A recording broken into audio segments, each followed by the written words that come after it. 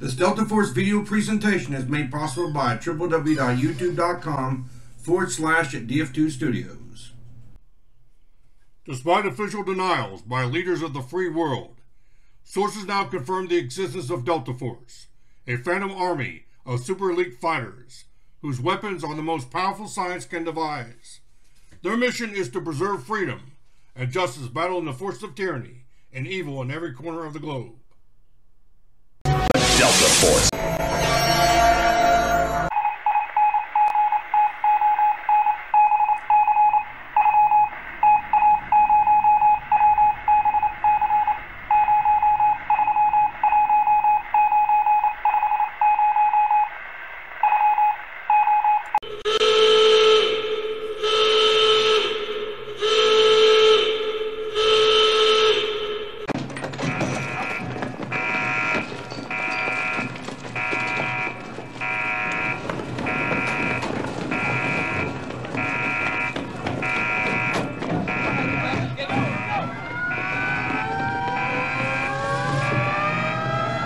Waiting for us. Let's go. Man.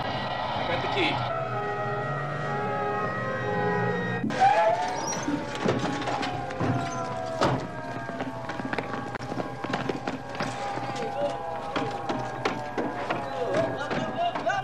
Go, come on. Yeah, you got it. Okay, last man.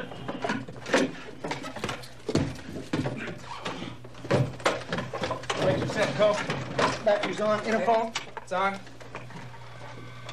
2 and 8, clear ground. External power checked on. Stand by to start. Okay, get them up. 2 and 8 are up. Good cars. Good fire. Rotation ignition. Thruster coming. Okay. 0 degrees at 5 gust altimeter 200. Clear to launch takeoff. Price EC clears. Price 615 18. 5000 feet contact. Non-turn departure. 3.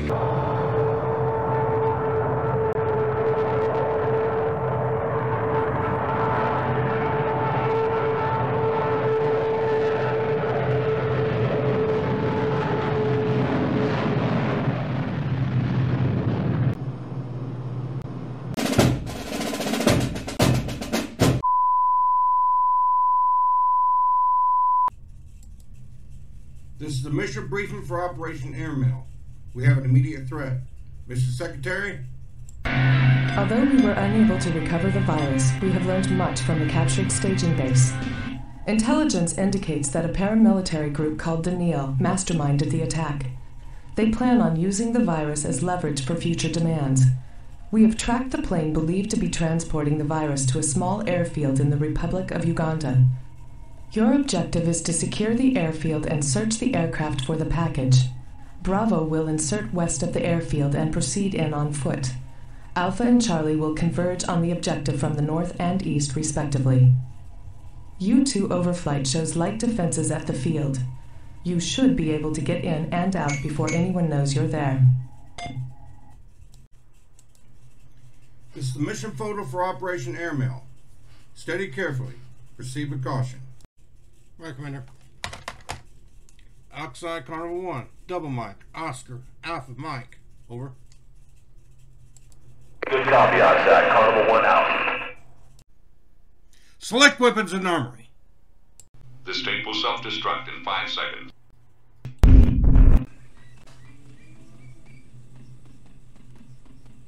Alright, we're starting Operation Airmail on ground 0.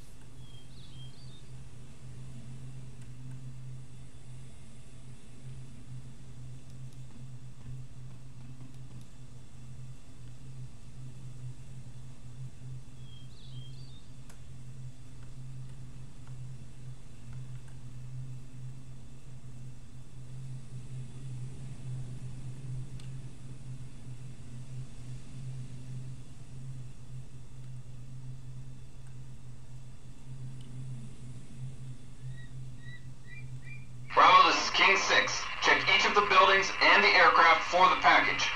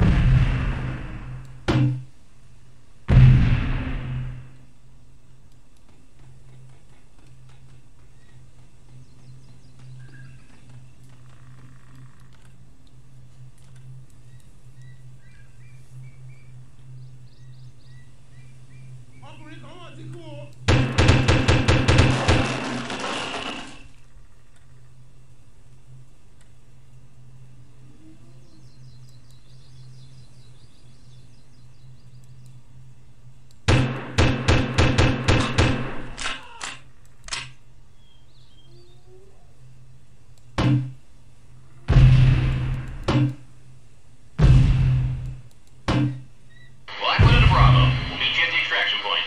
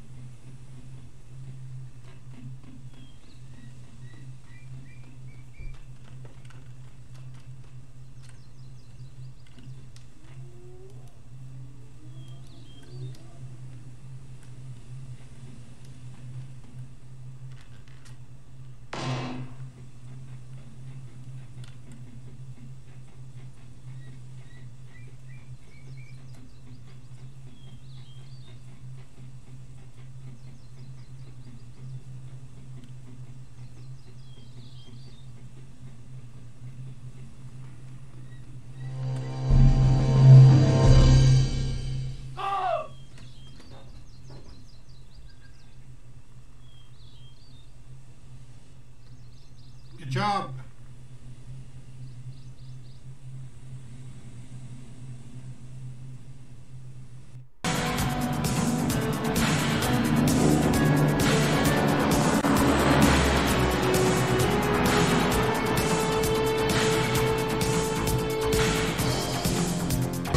Delta Force. This Delta Force video presentation is made possible by www.youtube.com/DF2 Studios.